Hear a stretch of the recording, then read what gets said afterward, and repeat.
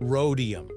It's a name you don't often hear unless you're deep into chemistry, investing in precious metals, or shopping for extremely high-end jewelry or cars. But this obscure element, with the atomic number 45, has quietly claimed the title of the most expensive precious metal on Earth, often trading for many times the price of gold or platinum. So what makes this silvery white metal so outrageously valuable? Why do industries scramble to get it, and why is it so rare? Let's dive into the fascinating world of rhodium, an element that's not only rare and beautiful, but also crucial in making our environment cleaner. Let's explore, right here, on History of Simple Things.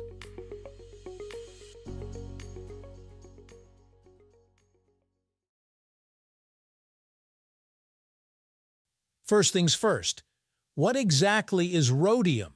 Rhodium is a member of the platinum group metals, or PGMs for short. It was discovered in 1803 by English chemist William Hyde Wollaston, shortly after he isolated platinum from a piece of South American ore.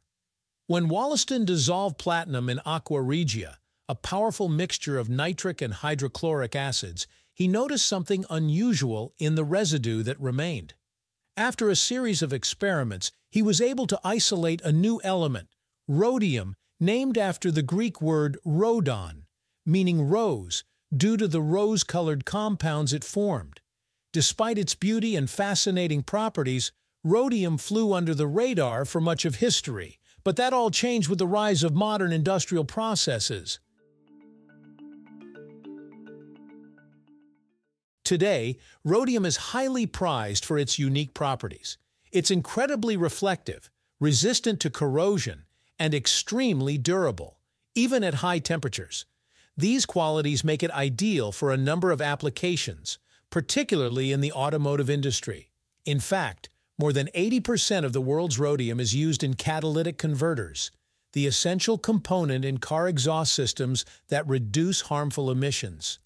When exhaust gases like carbon monoxide, nitrogen oxides, and hydrocarbons pass through the converter, rhodium helps trigger a chemical reaction that converts these dangerous pollutants into harmless gases like nitrogen and water vapor. It's a tiny amount of metal with an enormous environmental impact. But here's the catch. Rhodium is exceedingly rare. It's one of the rarest elements in Earth's crust, estimated at just 0.000037 parts per million. To put that in perspective, gold is about 1,500 times more abundant than rhodium. Most of the world's rhodium is obtained as a byproduct of mining for other metals like platinum and nickel. It's not something that can be mined directly in large quantities, and that adds another layer of scarcity. Around 30 tons of rhodium are produced globally each year, compared to over 3,000 tons of gold. This combination of rarity, utility, and high demand makes rhodium a classic example of supply and demand economics at work. Because it's so hard to obtain and has such a critical industrial role, rhodium prices can be extremely volatile. In fact, rhodium has earned a reputation in the investment world for its wild price swings. In the early 2000s, rhodium was trading around $500 an ounce.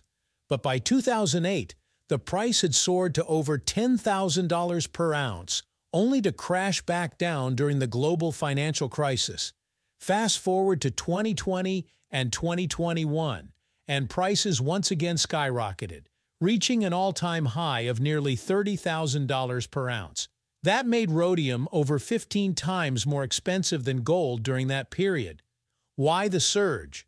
As emissions regulations around the world tightened, especially in China, automakers needed more rhodium to meet environmental standards, while supply remained stagnant or even declined due to labor strikes and mine closures in major producing countries like South Africa.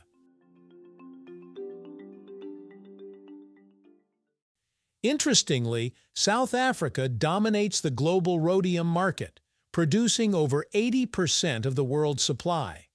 The rest comes mainly from Russia, Canada, and Zimbabwe. This geographical concentration also contributes to its price volatility. Political instability, logistical issues, or even temporary mine shutdowns in any of these countries can send shockwaves through the market. Despite its astronomical cost, rhodium has found niche applications outside the automotive world as well. It's used to coat optical instruments and mirrors for its high reflectivity and resistance to tarnishing. You'll also find it in the world of jewelry, not as the main attraction, but as a brilliant coating for white gold or silver to give them that extra shine and prevent tarnishing. Rolex, for instance, uses rhodium plating on some of its dials, and some high-end pen manufacturers and watchmakers have experimented with rhodium for its aesthetic and durability. But because of the price, rhodium jewelry remains incredibly rare and luxurious.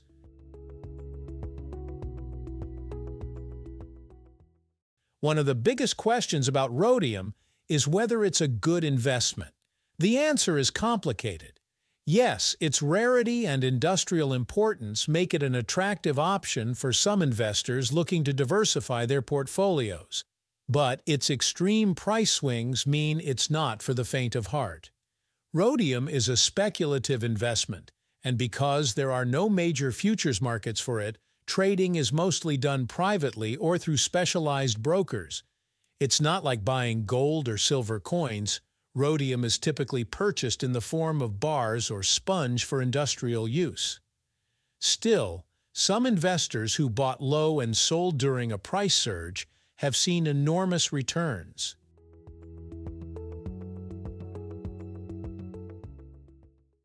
So, is rhodium the most expensive element? Technically, yes, if we're talking about the price per ounce or gram in the commodities market. Its blend of rarity, industrial necessity, and supply challenges keeps its value sky high. But rhodium is more than just a price tag. It's a fascinating element that highlights the intricate links between science, industry, the environment, and the global economy. Whether it's cleaning the air we breathe or dazzling in a luxury watch, rhodium quietly plays a role in our modern lives, even if most people have never heard of it. Thank you for watching. If you have suggestions for our next video, feel free to share them in the comments below. We'll be sure to give you an acknowledgement for your contribution. If you enjoyed this video, please check out our other bingeable channels. Thank you for joining us on this journey through the history of simple things. Don't forget to like, subscribe, and stay tuned for more stories woven through the smallest details.